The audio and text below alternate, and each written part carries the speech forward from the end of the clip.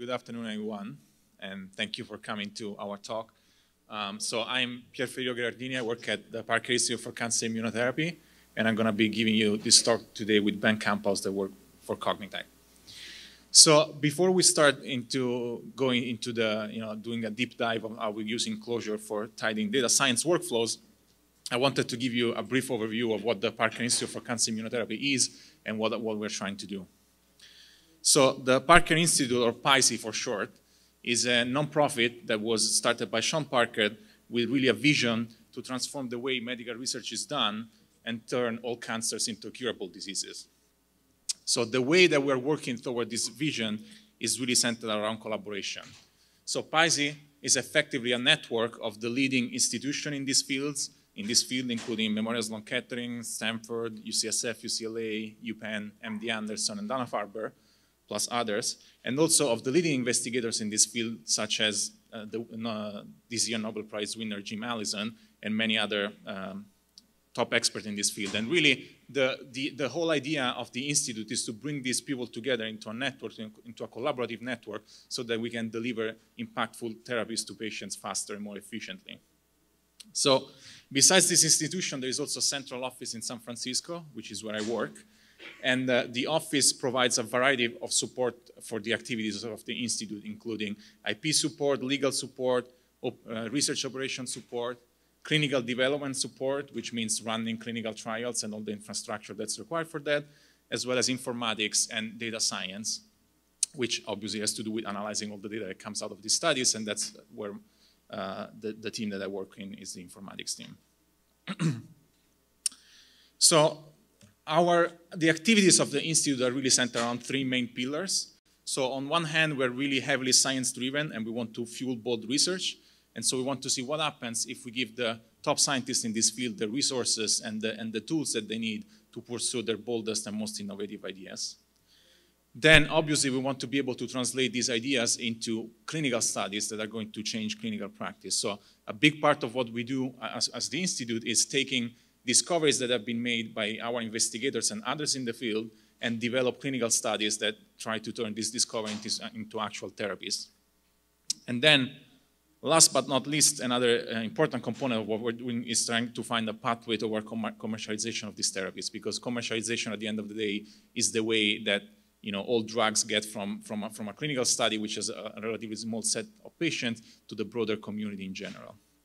So our work really goes back and forth between these two different areas. And really today, the work that we're going to talk about today really is in the two pillars. So how do we do research, and how do we develop clinical programs and trying to understand what happens in patients when we give these therapies to patients. So the Institute is called Parker Institute for Cancer Immunotherapy. So we are obviously very excited about immunotherapy. And some of you might have heard of this technology in the news, because it's really the hot thing in cancer research right now. And the reason why we are so excited about that is because we really believe that this is the first approach that has really curative potential for cancer. And it's durable, it's adaptable because the immune system can evolve alongside the cancer. It's targeted because it's very specific towards targeting the immune cells. It's systemic, so it has the power to work in metastatic disease because it will, your immune cells circulate all throughout the body so they can, attack cancer, whatever in the body. It's synergistic because it can be combined with other modalities of therapies, and it's also universal because it has the potential to work in all cancers. And really, immunotherapy in general is the idea of using your own immune system to fight the cancer. And the challenge that really the field has right now is to make it work for all cancers and all patients, and not just a subset of cancer or a subset of patients. So a large part of what we do is trying to identify which patients are going to respond to the therapy, which patients are not going to respond to the therapy, and what can we do for the patients that do not respond, or for the cancer indication where the therapy doesn't really work. So a core part of our activities involves collecting molecular data from blood and tumor samples that we obtained from patients in our studies. And then what we do with these samples is we run a lot of different molecular assays to really try and profile both the cancer and the immune system as deeply as possible.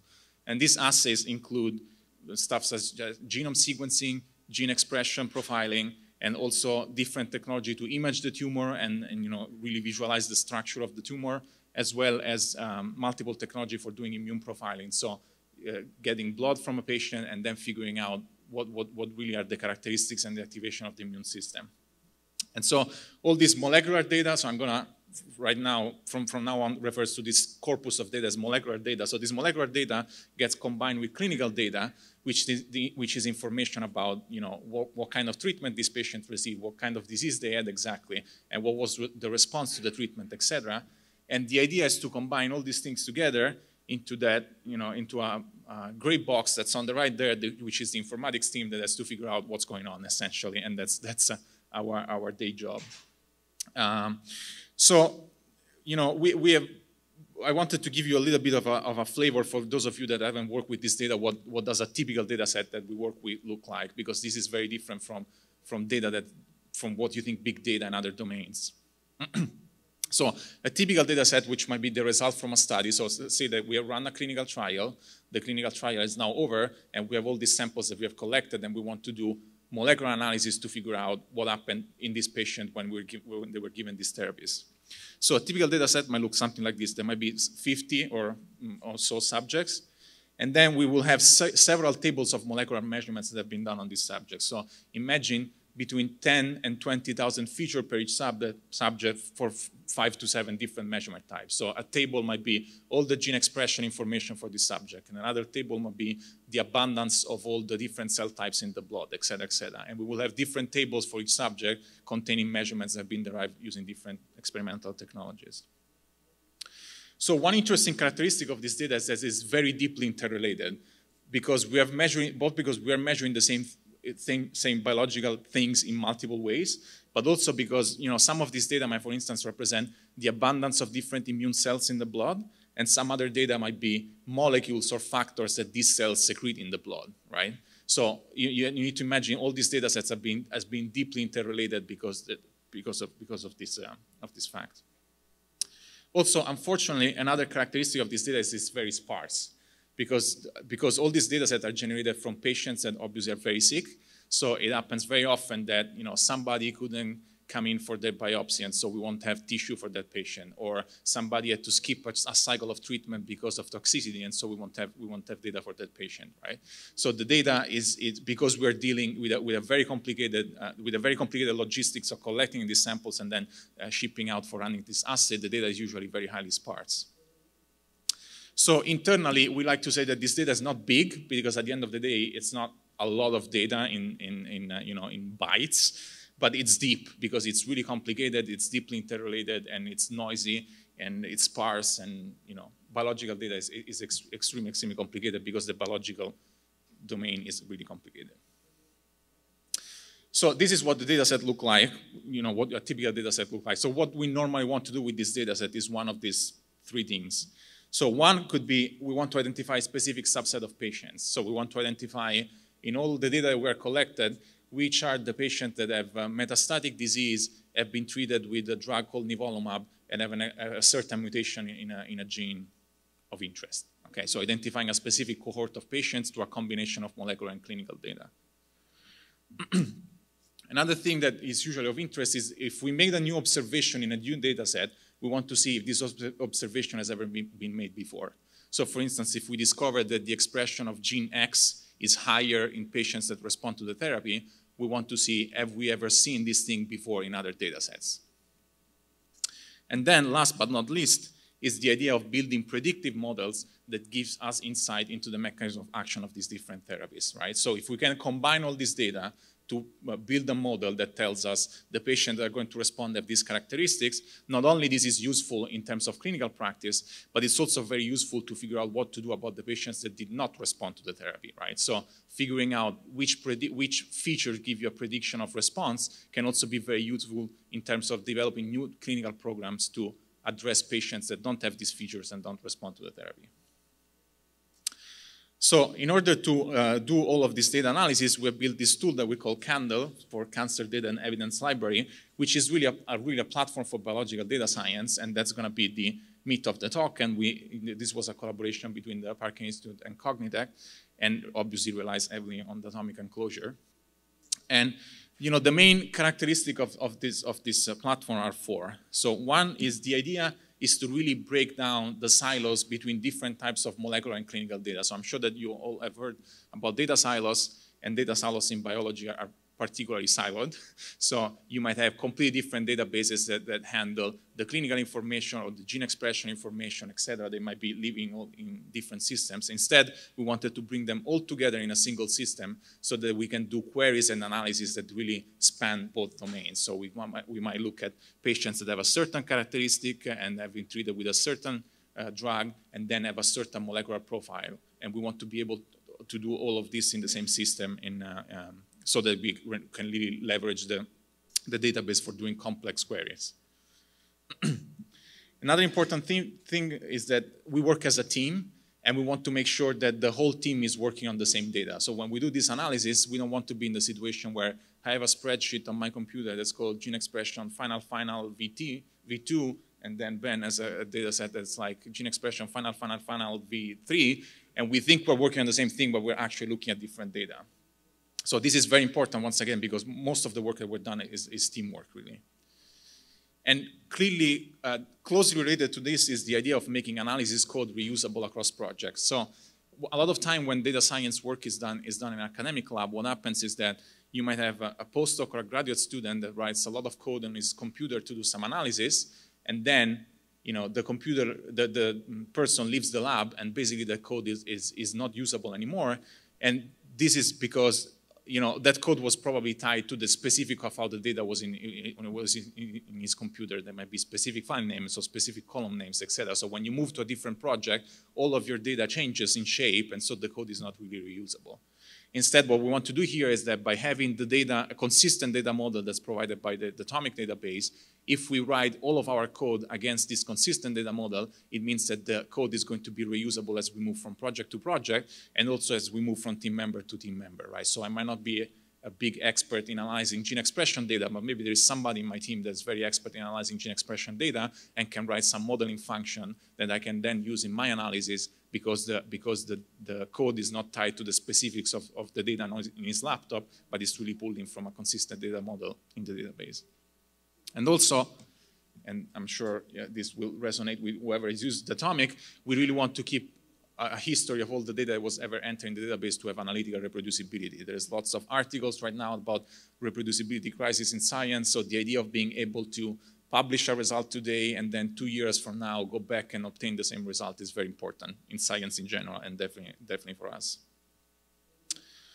So we, as I said, we use Datomic to build this platform. We're going to give you a little bit more details of how we built it. But before we go into that, I wanted to give you a few bullet points of why we choose Datomic specifically. So one probably the most important thing for us is that there is a schema, but that the schema is malleable to change. Because what happens is that biological data is really complicated, and our understanding of the biological domain is constantly evolving. And so we are going to be running assays a year from now that don't even exist today. So there is no way that we can build a schema, a fixed schema that can anticipate the shape of all the data forever to come. And so having a schema, so having some sort of rigidity, but at the same time having the flexibility to evolve the schema was really probably the most important thing for us. The other, which I just mentioned, is obviously having time as a first-class concept in the database is really useful for having analytical reproducibility. Performance, we were very satisfied with the performance that we got from Datomic. So that's, as part of our technical evaluation, we did some performance testing. We were very happy with that. Also, last but not least, two other things that are related to programming against the database. One is the expressiveness of the query language. We really like Datalog, and we think it's a very easy way to navigate a network of complicated data. And also the ergonomics of the API, really programming against the API proved to be very, very intuitive, even for a non-Clojure specialist like me initially. So obviously, there isn't just a database, but there is a database and associated tooling, and this gives a little bit of an idea of what is our candle universe, as we like to talk about it. So on the left side, we have a bunch of tools that are used for ETL, so for taking heterogeneous data set, pre-process them, and load them into Datomic, and Ben is going to give more detail about that. And on the right side, we have a bunch of different tools that we use to interface our R data science environment with Datomic, and that's going to be something that we're going to be talking about in the rest of the talk as well. So now I'll leave it to Ben to give you a little bit more an idea of the different Clojure components of this system. So hi everyone, quick volume check here. I'm Ben, I work at Cognitect. I've been partnered with Parker Institute on this particular project. Federico discussed some of the components of the Candle universe here. I'm going to focus in first on the importer and then on the query logic. I'm going to go through the first part, the importer, fairly quickly. If you're interested in a deeper technical dive, we also gave a talk at Strange Loop. That one was me and Lacey Kitch at the Parker Institute. There we could work through a lot of more detailed examples on the way the import config and everything else works. I'm just going to go through some highlights for this next section here. So my goal is to give enough context so that the other parts make sense. Quick Datomic refresher / intro single slide thing for people that may not be familiar. Datomic has its model built out of datums. You can read a datum as, for an entity, here's an attribute with a particular value that's asserted or attracted at a particular point in time. If you've seen RDF or triple stores, there are some things in common with that and some additional enhancements. And here it is kind of living out this sort of RDF dream of this can be a target for lots of different disparate data sources to point to. Sorry, I'm trying to get my mouse back. Let's see. And the important here is you can accrete a fact store out of these flat datums over time, and then at any particular point in time, you can project out a consistent database and ask analytical questions of that database. So I spoke about, the fact that from these different datums, you can project things out into entities and out into rectangles, and you can project from entities and rectangles into the datums. And this is important because we've got lots of different tables and other formats out in the wild that we're trying to target to get into this common schema.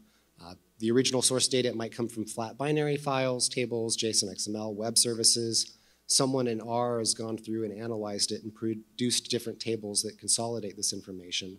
And if we just try to naively put that elsewhere, we have this kind of uneven data set. So again, if you've seen this kind of stuff in SQL, it's like, yeah, I could go through and I can make, tons of different tables and join them all together different ways and set up different views. And sometimes these views have to be hit very frequently. So these need to be indexed, and then maybe there's a caching layer past that. A lot of that stuff, we just don't have any of that complexity. We put it into datums, and the indexes that Datomic provides are efficient for our use case, which is a very join-heavy, very relational workflow. Yeah, so this is all this uneven data goes into a flat schema of datums without much difficulty, and this is getting it into a common schema is important. Again, this is the big bet that Pisces has, is if once we get all this stuff together, we break down the silos, we can start asking more interesting questions and find patterns that had previously eluded people just because the infrastructure to ask those questions hasn't been there yet. Of course, it's not just, oh yeah, there are datums, therefore wave your magic wand, and now all your data's into Datomic. Again, the Strange Loop talk goes into a lot of different detail there, but the important thing I want to stress is that this is one, data-driven, so there's not a whole lot, the data scientist might have to do some data cleaning in R, but once they are started producing these tables, this is one big config Eden file that drives the entire import. The second thing is the way we've built it, it's schema agnostic, so it expects a certain sort of structure, but there's actually a layer of data annotations in the Datomic schema that tells it how to go about building the import job given the config file. So in this particular case, we have medical data that has certain expectations. I'm just going to skip a slide for a second. Has certain expectations about the structure in the data. But that structure is something that you could define a different structure just so long as it happened to be this kind of tree-shaped relationships between entities. The biggest challenge that's part of this, that a lot of this facilitates, is trying to deal with identifying the same thing, doing identifiers. So if you've ever worked with like a big machine learning data set, you've seen some variation of this problem. I'm trying to discuss the performance of my model, and what I can say is, oh, this is row 3 in this data set. And that's not a particularly useful way to talk about an observation. And a lot of times, in this case, we're pulling out data from elsewhere, and it has some name or ID. It's a row number, it's an arbitrarily assigned kind of standards name, and it's not globally unique. It's only unique within a particular scope or context. So we need to resolve that, and we need to resolve that in such a way that when we build out all the references in Datomic, everything that's referring to the same entity actually refers to one entity that has all the right attributes on it. We don't have hanging references here and there, or things that were supposed to point at this and end up pointing at this instead. So a lot of the meat in the importer is about keeping the references aligned the correct way. The mechanism for doing that is something that we call the meta model. If anybody's used Datomic analytics and that new functionality, it's gotten a lot easier to talk about what we do with the meta model because it's sort of the opposite. The Datomic analytics meta schema information lets you go from Datomic into tables for the Presto driver in this case, but that's the general functionality. In our case, with the meta model, we're going from different tables into Datomic. So the meta model says which kinds of things there are in the schema and which things relate to other things and in what way they do. And for those things that have a unique identifier, how do we construct that within the particular context of this data set? And again, this data annotation layer is what lets us do the import into Datomic in an entirely schema agnostic way for the machinery. We just, the config file reflects the schema, and the meta model ensures that that constraint is achieved. Now, of course, getting all this data into Datomic doesn't do a lot of good if you can't ask a bunch of interesting questions about it later so that you can pull out this highly relational structure. Again, part of Pisces' mission here is to empower analysts, and that means meeting a lot of people in their existing workflow. So we have tooling for allowing them to use Datalog from R, as well as some additional R libraries and tooling on top of that. The big thing here is asking somebody to step out entirely of their workflow and use Clojure and leave the modeling tools behind, et cetera. That's not, it's really hard to get started with that sort of a proposition. And it's not even, for Parker, it's not the goal. The goal is to empower this in whatever tool chain it makes sense to do that. So we've provided reach to Datomic from the R ecosystem, and these principles can also be applied in other data science contexts and languages when these sort of constraints apply. So one portion of this is that we accept queries over the wire using a query service. So the sources for the queries, these can be built in R directly using the Datalog parser. There's also a visual query building environment called Inflame that lets you do sort of like a block assembly of queries and query shapes. The supporting Clojure infrastructure behind that is, one, we allow Datalog queries to be serialized over plain JSON data, so we don't require that people adopt a semantically rich serialization library like Transit or Eden or one of those where the semantics of that library may not be a good fit for the way the data scientist is doing things. We also provide a means for improving some of these ad hoc or generated queries as well. So we have a Datomic query. I should say very cautiously, it's like an improvement suggestion generator that gives you alternate queries. It's not a true optimizer, but it does fix a lot of bad queries that are put together naively. If the query is already awesome, it's not going to do anything for you. So both of these things will be we've open sourced. Federico will talk about this. The plain JSON parser leverages spec. So it implements a kind of overlap subset of the query grammar to disambiguate difficult cases. So the primary function of the plain JSON query parser is There are only a few cases where the exact parsing behavior doesn't fall out of like a simple lexing pass. So, if I pass symbols as strings that begin with question marks, and if I pass keywords as string elements that start with the colon, and if I otherwise use the existing JSON collection structure, that's sufficient to actually do a full parse to Datomic, Datalog, the full query structure, except for things like the case of predicate expressions, aggregates, these sort of things where there are symbols that might be unadorned otherwise that show up. So the use of spec means that we can simply recurse through the collections and check to see when we match the predicates for those particular case, and conditionally parse those symbols that are whitelisted to be parsed in those contexts. So that's, again, if you have to provide reach to data science teams or other people to use Datalog directly, this is a piece of platform that's coming out. The next is the query improver is based on 2 heuristics, and just, to do the Datomic product team of service, both of these things are listed in Datomic best practices. So if you read the expletive manual, you could just write this sort of logic yourself for your own platform. The first is we look at scheduling clauses in the order that maximizes the use of previous bindings.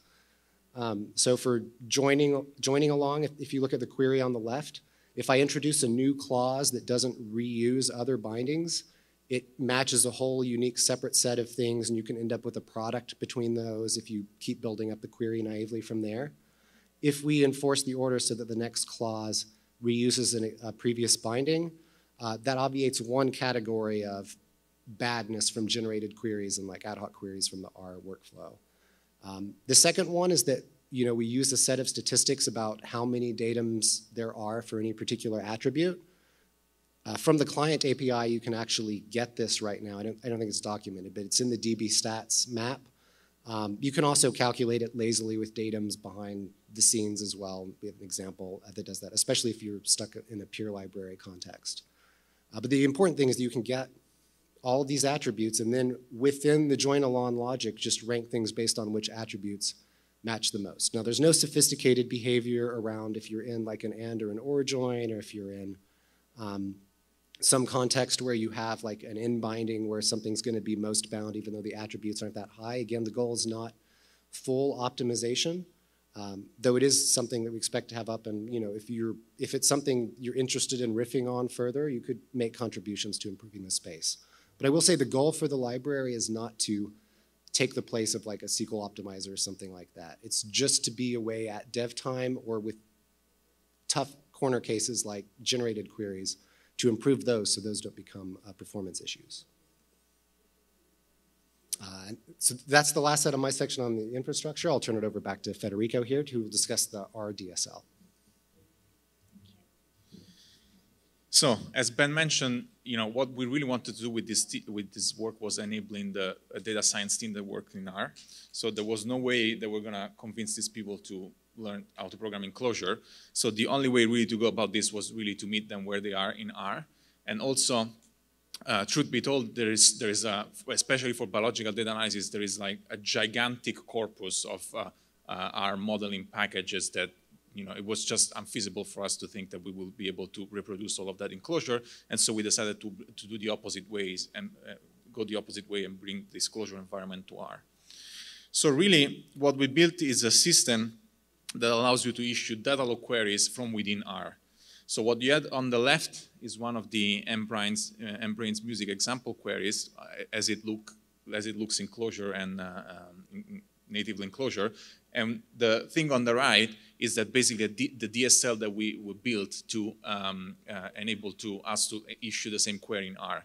So as you can see, is pretty similar. It's not strings, so we're not just writing everything as a string and sending it over the wire. We are just we are using symbols and expressions in R. There are a few differences that are summarized here, which have to do with the fact that this expression still has to be valid R syntax. So for instance, operators, we're not using prefix operator, we're using infix operators. Function calls look slightly different. The blank variable, which is an underscore in the Datomic Clojure dialect, is a dot in R, and all the keywords name are omitting the initial column. But aside from that, things look pretty similar, and that D function that you see in R is basically the function that constructs a single Datalog clause, and then that's the way the whole query gets assembled. And that last call, do query, is what actually takes this data and sends it over the wire to get a response from the database. So the nice thing about this is that the data is then returned to the user directly within the R session. So it would be a native R object. It could be a matrix or a vector or a data frame, depending on the shape of the data. But it's native R, and so you can immediately take it and use any R package to work with it for plotting or modeling or whatever. So really, as a user of the system, you can leverage the power of Datalog, but you never have to leave R to do any of this work. So as I said, the Datalog queries in R are data. So they're really data structure, not strings. And this means that it's really easy to combine them and construct them programmatically. So I have an example of that, of what I mean by that.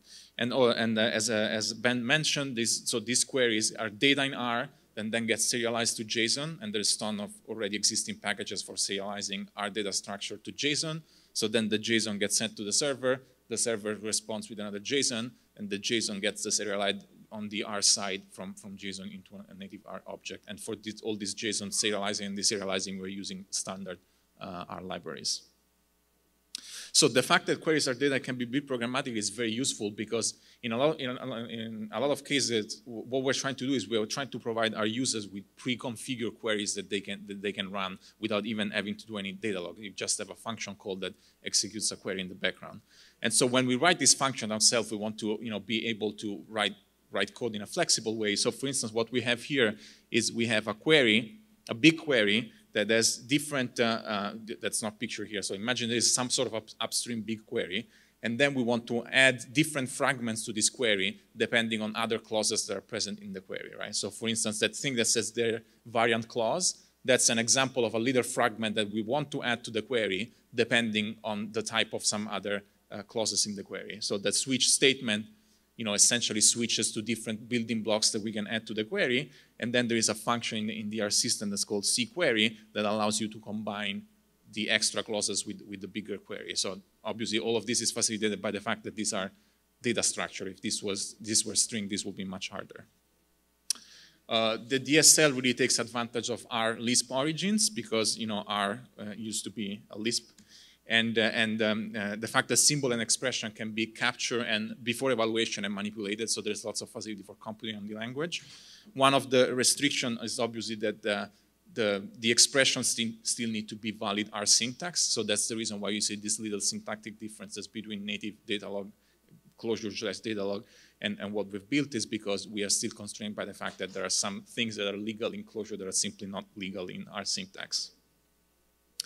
We also implemented a way to have the pool syntax, so we can do pool queries from R, and that's once again there is a little table of differences between the Clojure syntax and the R syntax, mostly due to the fact that R doesn't really have data literals, so we had to do some changes there. But you can, aside from that, this allows you to very easily convert a pool expression you might get in Clojure or Datalog and convert it to the R side.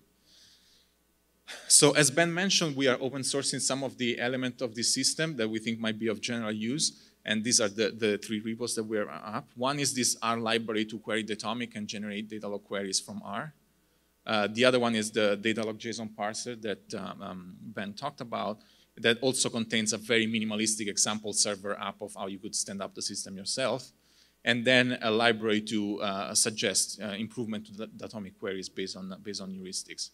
I want to stress out the fact that this is not meant to be the end-all, be-all solution for interfacing R with Datomic. This is something we've been using internally, we found very useful, and we're putting it out there in case that other people are interested in the approach and want to use it themselves for what they're doing. But we very much welcome comments and improvements, and we know there is lots of work still that needs to be done. But wanted to put it out there as a way to solicit feedback and hopefully inspire other people to do something similar with R and Datomic. So last but not least, the acknowledgement slide. I want to particularly give a shout out to Lacey Keach, which is in the audience, that's been involved with this project since the beginning. And on the cognitive side, Ben, Kurt, Marshall, and George, and also we had some very useful input from Stu and Rich. So in conclusion, the whole idea of this project is really to leverage Clojure and Datomic unique data modeling and processing primitives upstream of standard data science tools. That's what we're trying to do, is to bring the Clojure ecosystem in a data science workflow when we can leverage its usefulness to the max. This is, I want to stress that this is not at all a way to use R from Clojure. It's quite the opposite. It's a way to use R, but to leverage Clojure and Datomic unique capabilities in your workflow. So with that, we'll be happy to take any question. I think we have 5 minutes. So thank you.